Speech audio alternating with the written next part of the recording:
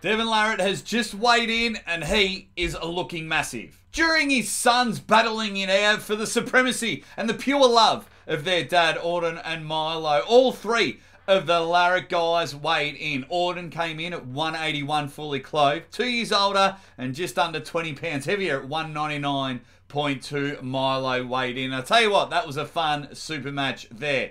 But then the big daddy, the Big Mac daddy, Devon just said, move away. I'm probably going to try and weigh more than both of you put together. And as you can see the video that he's playing, Devon, now he did say he had a few things in his pocket and a gut full of pizza, because it was pizza night over at the Larratt's house. He comes in at a whopping 293 plus pounds. Bang, he is coming in super heavy. Now, he's not carrying lead pipes or anything in his pockets, but will he come over at 300 pounds at East versus West? That's what I need you Dead Set Legends to do.